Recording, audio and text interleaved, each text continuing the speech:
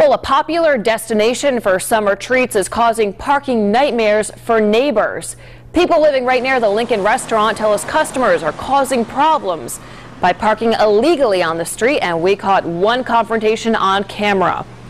Eyewitness News reporter Steve Nielsen has the latest details.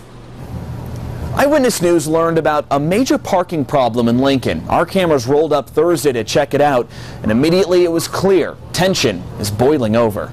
I live here. You're parked in the wrong spot. The sign's right there. Parking wars are heating up right in front of Mike Alves' home on Boulevard Avenue in Lincoln. Just flip me off.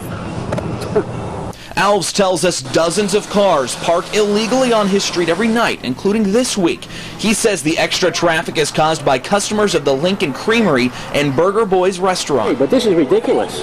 Every night it's worse and worse. We saw it firsthand. Eyewitness News cameras were rolling as a Lincoln police officer wrote a ticket for this illegal parker. It's kind of ridiculous. It's a residential area. I don't see what it hurts to park here. Do you? I mean, I'm not obstructing any fire hazards or anything like that. We also caught cars blocking a handicap spot and turning around in a private driveway. If you don't live on the street, you know what I'm saying? If you don't live on the street, you don't care. The owner of the Lincoln Creamery hasn't commented despite multiple attempts to get his side of the story.